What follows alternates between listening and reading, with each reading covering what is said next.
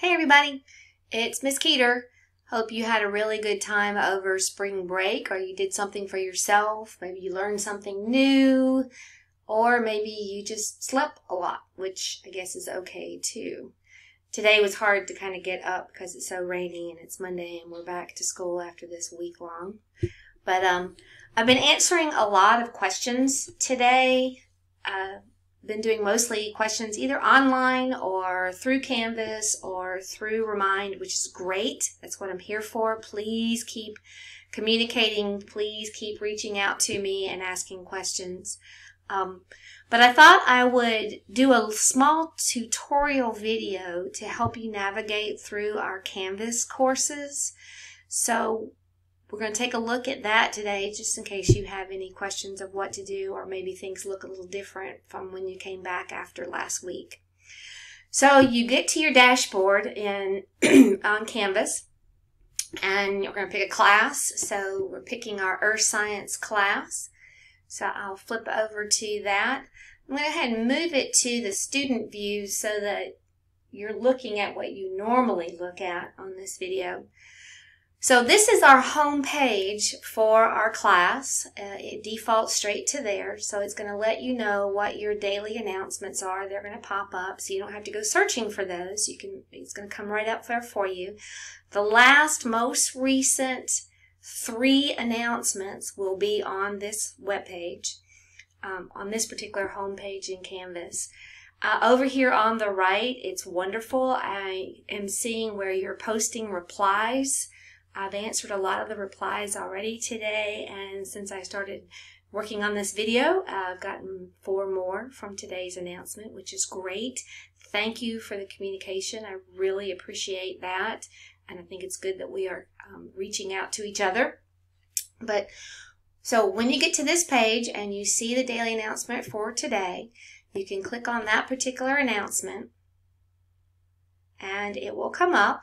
And of course it will have our title, and it will have some kind of message or anything from me that I need for you to focus on, or I need for you to kind of take a look at. So I'll highlight those things. And then it'll have our agenda for the day, what the day's assignments are. So of course it's Monday, so we have week 10 vocabulary on this one. And so you'll just go ahead and start your digital dictionary. You know it's not due until Thursday at 6 p.m. And then you can use it for your quiz on Friday. Then I'll have, you can either print out or make an electronic copy of any of the files that I send to you. So like this one, the weather and the troposphere notes, you can either go to that, make a copy, and save it in your Earth and Environmental Science folder. Or if you have a printer at home and you prefer to print it out with a hard copy, you can do that and then put it in your notebook, which is fine. The thinking map is going to actually be an assignment. So we'll have the assignment there. And you can either print that out, and then when you're ready to turn it in through Canvas, I can show you different ways of turning that in through Canvas. So we'll talk about that when we get to it. Okay, and it does say submit the thinking map through Canvas for record of completed work. I want to make sure that we save things in, not only if you do it electronically, go ahead and save it in your Earth and Environmental Science folder, but also then upload it into Canvas. If you take pictures, save the pictures in your Earth and Environmental Science folder and upload it into Canvas. I know that may be, double time on the work, but I just want to make sure that we have your work and we've got a record of that for when we have to put the code in of whether you pass or don't pass this particular class. So I just want to make sure that we have all that evidence. Okay. So once you've got that, a pretty good strategy if you need some help with organization. You've got 4 classes that are sending you announcements every day. So maybe a suggestion is to take an old notebook and put it beside the computer that you're working on, or somewhere that it's your workspace. And if you're having to pick up your announcements off of your phone because a brother or sister is using the laptop or computer at the time, you can look at your announcements. In that notebook, write down the date, write down the class, and write down what you need to do for that day and go through all of your announcements. Then you have that notebook and you can go and do something, with that. You can, if it requires the computer, you can use it later on and you've got that with you and you don't have to keep going back into the announcements. But you've got that list. So once you got what you're going to do for the day, the best thing to do is go to modules. Click over here on the left-hand side to modules, still in Canvas, and modules is going to come up. Think of modules like units. What are the different units that we've been doing? So we have our units, and you can close some of these out. We had our welcome, all the information from the very beginning of class that we did when we were actually in class. Then there's our vocabulary. We have Unit 1, Unit 2, Unit 3 that we've gotten through, and now we're in Unit 4 with meteorology.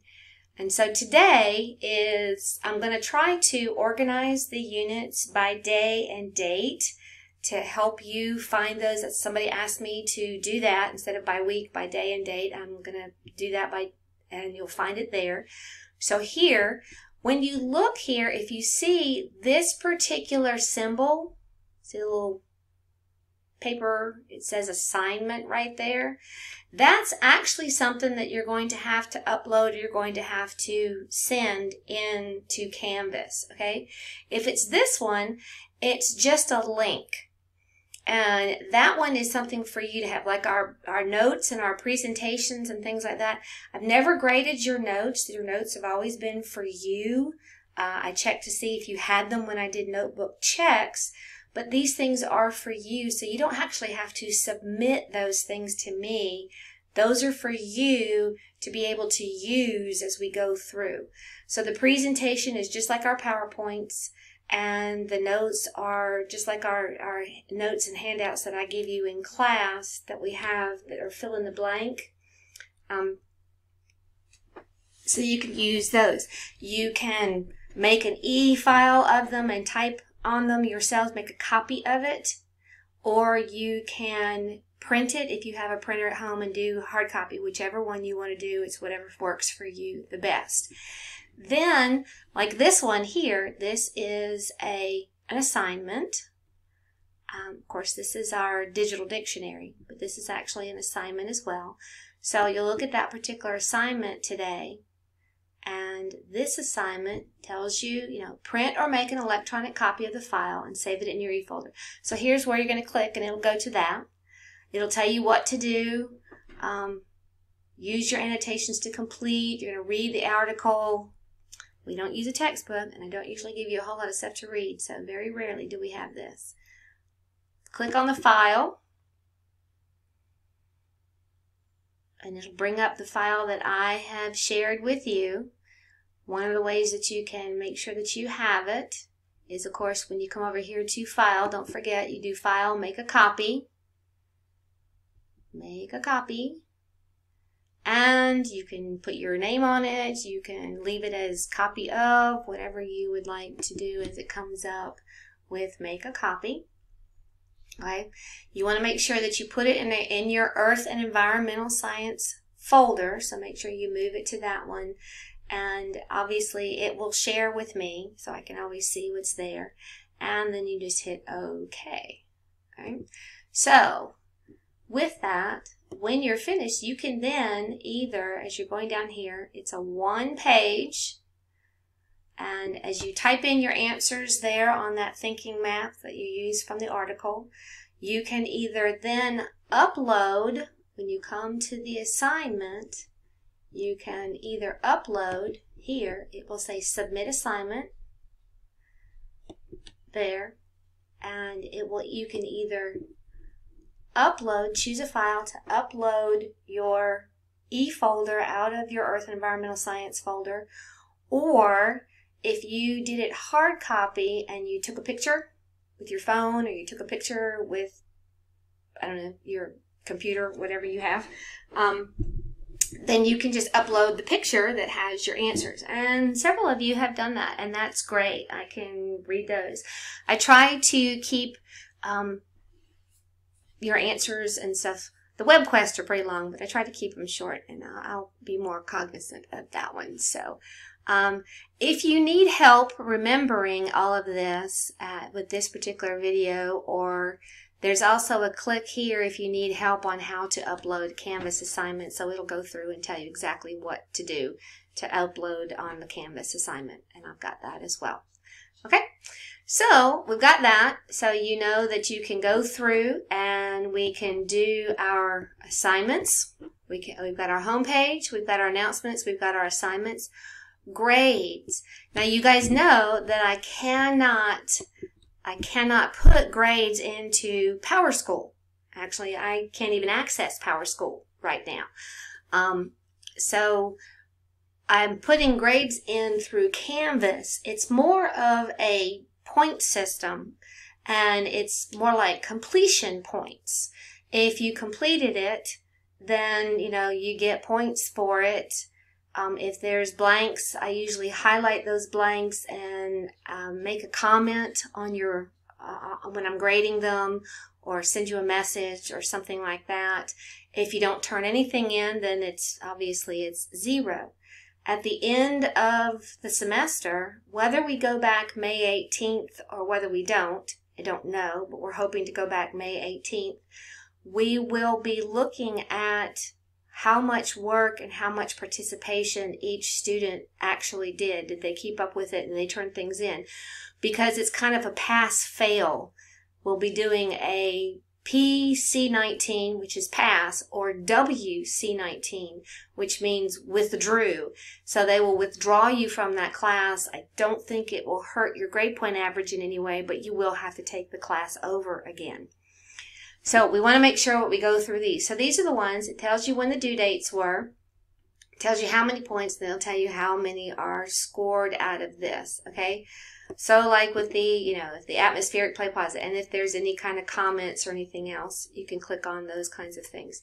So your grades will tell you. So look here on your grades and say, hey, I've turned that in, because the status may be turned in and there may not be a score for it. Well, maybe that's because I already graded the classes and yours was turned in late and I need to go back and regrade it. So just kind of, respectfully remind me that I need to go back in and take a look at it again. Or you turned it in and there's still a 0 there. Obviously that means I haven't gone back and regraded a second or third time. Okay? So you're going to be looking at all of these. You can look, and these are all for R5 right now. It's not going into PowerSchool because I can't put it there, but it is kind of giving me a way to determine if you're a PC19 or if you're a WC19. Okay? All right, so there we are with home, announcements, assignments, grades, and modules. Those are mainly the ones that we are using. So if you have any kinds of questions, if you need any help, please make sure that you just send me a remind text. You can send me an email. You can send me a message through Canvas and just communicate with me. Just talk to me and let me know. You know that communication is always important with me, and I will work with you any way that I can. Okay? All right. Let me know. I'll set up and see you guys on Zoom. I'll send out an office hours Zoom link. If you need me, I'm there. If you don't, it's okay. If you just want to stop by and say hello, we can do that too. But I will check with you guys and let me know if you need anything. Miss seeing everybody's faces. Y'all stay safe.